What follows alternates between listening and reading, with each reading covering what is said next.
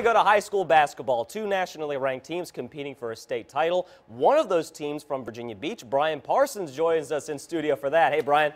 Hey, Nathan. In Petersburg, Cape Henry Collegiate out of Virginia Beach, undefeated so far this season, trying for its second state title in 3 years. Standing in the Dolphins' way, Paul VI Catholic out of Fairfax. Plenty of Cape Henry crazies on hand to cheer their team on.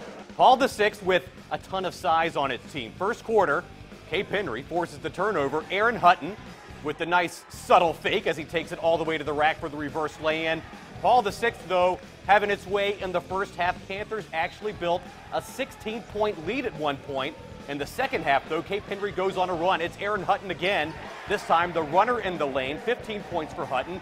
And then it's Jimmy Page going to get the basket and the foul. An 18-point night for Page. And then a big play here, Chris Clark, the TCIS Player of the Year, the steal, and then the dunk, and he's fouled. Cape Henry within 4. They actually closed it to within 2, but the Dolphins could not close the deal. Paul VI hands Cape Henry its first loss of the season, 64-56, denying Coach Mark Hall's team a state championship.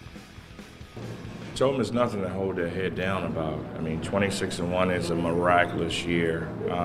Just to kind of rehash the ending of that game, we had a couple of questionable turnovers and bad decisions, but you're not going to blame it on that. We were prepared. We lost to a very good nationally ranked basketball program. Coach Hall loses 3 starters from this year's squad, but he does have the Conference Player of the Year, Chris Clark, back for his senior season. Nathan. Thanks, Brian, and congratulations to them on a great year. One more high school score. The Bruton Panthers win the Region 2A East title over Prince Edward County, 79-69 in overtime.